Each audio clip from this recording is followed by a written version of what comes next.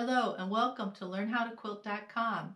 I'm Ann and today I'll be reviewing this pattern that I think makes a great beginner project. This comes from Laundry Basket Quilts, and actually it's not a pattern that I used, but this stencil. The first time I saw this quilt was at a quilt shop in Amarillo, Texas. It was hanging right behind the cash register and it was done up in all bright colors. Every elephant was different and I just loved it. When I went to buy the pattern, they were out of it, but they told me I could purchase a stencil. So I couldn't wait to get home to try it out. I had this blue and white fabric sitting out, so I made up an elephant just to see if I could use fusible, and it worked okay, but I wanted to try out some other things. So before I get to the different methods that I tried, I want to use a checklist to explain why I think this is a good beginner project. First, if you're a beginner, you'll want to purchase a complete pattern that gives you all the yardage requirements and the cutting sizes with directions on how to put it together. If you buy the stencil, you'll just have to figure these things out on your own, so it's much easier with the pattern. This quilt features simple piecing with straight line sewing. You'll just be sewing these rectangles together in rows. It might look complicated with these elephant appliques, but the actual sewing that you'll do is straight line sewing. This project is also a great size for a beginner. The pattern is a lap quilt made up with 24 elephants, but you could make a small wall hanging with just 4 or just a single one. Choosing fabric is easy for this quilt. All you need is one for the background, one for the body, and one for the ear and tail. You can even add a 4th fabric if you want to mix it up. This ear and tail are both different. I've seen this quilt made up in so many different patterned fabrics, from wild prints to solids to what I call Civil War era prints. And anyway, it always looks great. Beginners can be confident that whatever they choose, it'll go together perfectly.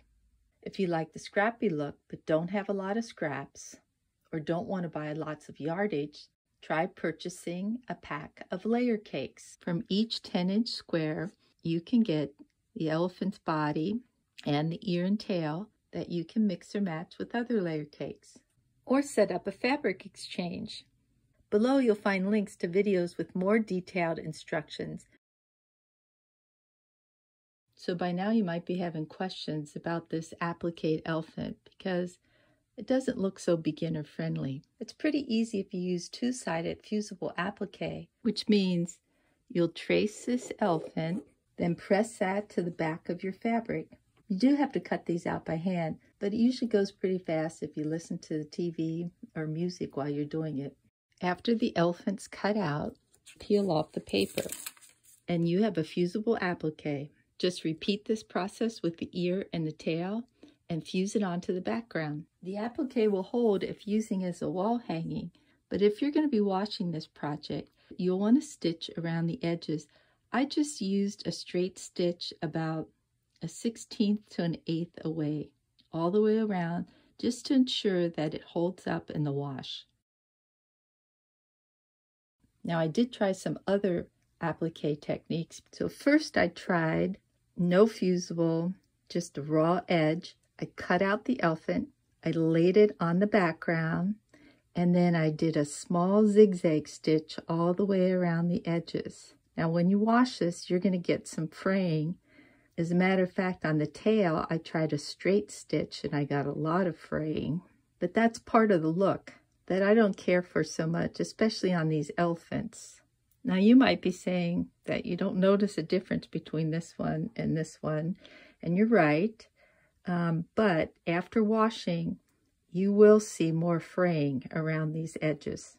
So the good thing about this, it'll save you money because you don't have to buy any fusible, and time because you don't have to worry about making a fusible appliqué. But this elephant's body is a pretty big piece to have to deal with when stitching around the edges. You have to be real careful that everything's in place before you stitch. So what I finally ended up doing is using fusible but only a little sliver of it. I traced around the elephant, and then I cut out most of the inside, and then I cut about 1/4 inch all the way around. And I took this and pressed it to the fabric. I don't recommend this for beginners because it gets kind of messy when you're trying to press this onto the background. By doing it this way, just this area has fusible on it, and this area is free. The same thing of the ears. You don't have to worry about the stiffness of the elephant. As a matter of fact, when you quilt it, you can make it kind of poofy. If you decide you want to try hand appliquing, just trace the elephant on the back of your fabric. Instead of cutting out on the lines, you'll need to add seam allowance. So I like to eyeball about 1/4 inch all the way around when I cut it out. Below, you'll find links to videos with more detailed instructions about different hand applique techniques. No matter which method you use, as a beginner, you'll want to make some adjustments to the pattern. These little areas where there's a corner on the outside or a crevice on the inside are a little more challenging. It'd be nice if you didn't have to worry about those, but just about any shape except for an oval or a circle, you're going to encounter those. So it's good to learn how to deal with them. This area in the mouth where there's a point and a crevice, and then this area on the trunk where there's 2 points and a crevice are much more difficult. So what I like to do is just cut those out. Just do away with those on the pattern.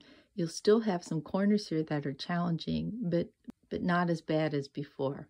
The tail is also difficult to hand applique because it's so narrow. Remember, you've got that 1/4 inch seam allowance that you have to turn under, and you get a lot of bulk in here. So if you're set on hand appliquing, you could try this out, or make an elephant without a tail, or use a different material to make your tail. This is pearlized cotton that I decided to use. So if you're a beginner and you like appliquing, or you want to learn how to applique by hand, this would probably be a good pattern as long as you cut out this section here and top this off.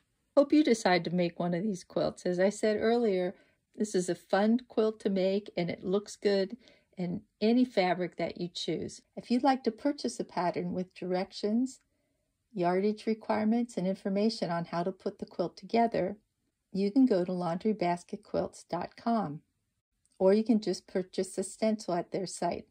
I've listed the links below, but sometimes I have difficulty with those links, so I'm going to show you their site.